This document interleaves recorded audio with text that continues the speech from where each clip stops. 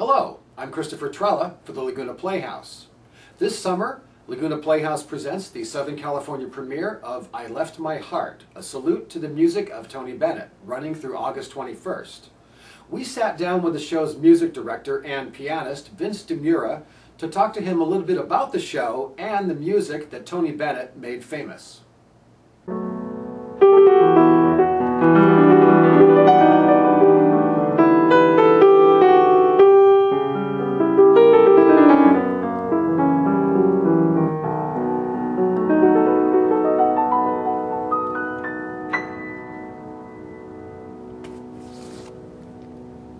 That is beautiful. Yes, it is. So, The Shadow of Your Smile. Right. Nice one, classic Tony Bennett song. First tune I arranged when I was putting the show together. Which brings me to my first question. How long have you been working on this show? I worked on it for a year in 2004. We opened in 2005. So it took a year to put the show together, basically. Right. And then a year to edit. What intrigued you about working on the music of Tony Bennett? Because it seems very simple music, and yet I have a feeling it's not so simple. I wish it was that simple. I wish. It was a great struggle, man. I had to musically capture the elegance, the musicianship, the intent of the composer. I had to refer to the recording legacy, because it's not the music of Tony Bennett. He didn't write any of it. You know what I mean? So his contribution is about the recordings. So I wanted to capture some concept of the recording legacy, and yet at the same time make it original. You hear that in Putting on the Ritz, which is, you know, I mean, he just did it as a jazz thing. Did a couple of them. I do it as a lambada.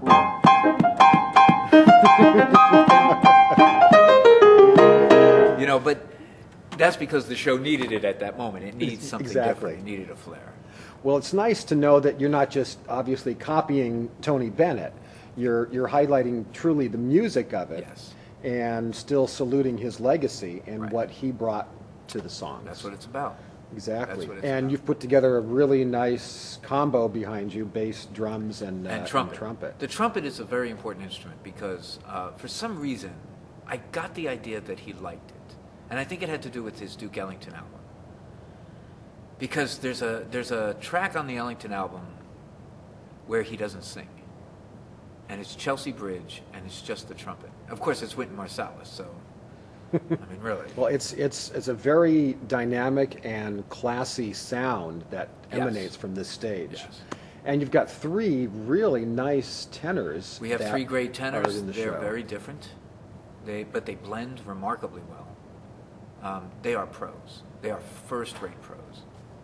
They learned this material, and stylistically, they had to approach this differently. This is not musical theater. It's theater, but it's not musical theater. Right. You know what I mean? And yet it's still not just a Vegas lounge type show. No, it is not a Vegas lounge show at all. Which I think people need to understand. Yeah, I mean, listen, let's face it.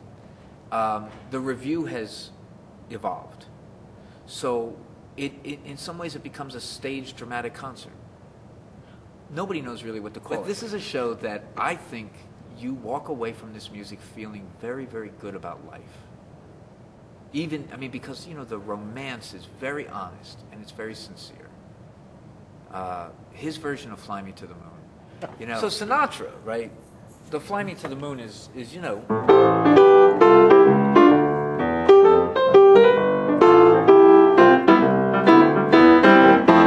it's a masterpiece, you know. It's I know Quincy Jones conducted it many times.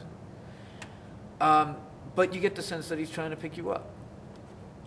Whereas Bennett's version is just so...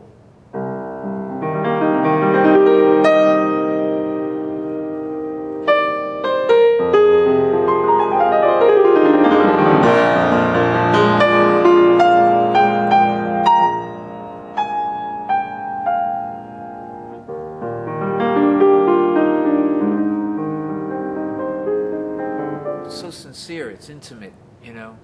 You get the sense that he's telling you he really does love you. I think that's sort of the heart of the piece.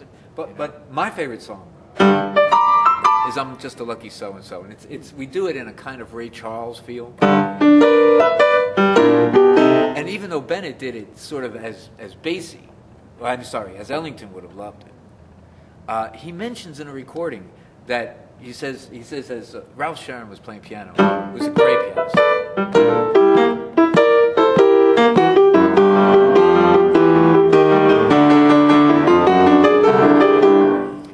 He said in the recording as he began to sing, he says, Ray Charles is in town.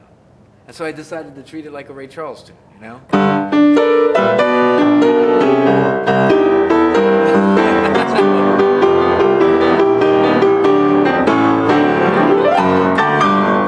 That's great. Yeah, it really is fun stuff, you know? I think what's so lovely, too, is that as a jazz musician, I hate playing the same thing twice, the same way. This show is so challenging for the actors because they never know what's coming out of this piano. They never know. I think that is the greatest power of this show, is that he sang really good songs, and he sang them really well, and his interpretations were really musical and really intelligent, and that is worth experiencing. Really worth experiencing. Thanks for watching. For the Laguna Playhouse, I'm Christopher Trela. We'll see you next time.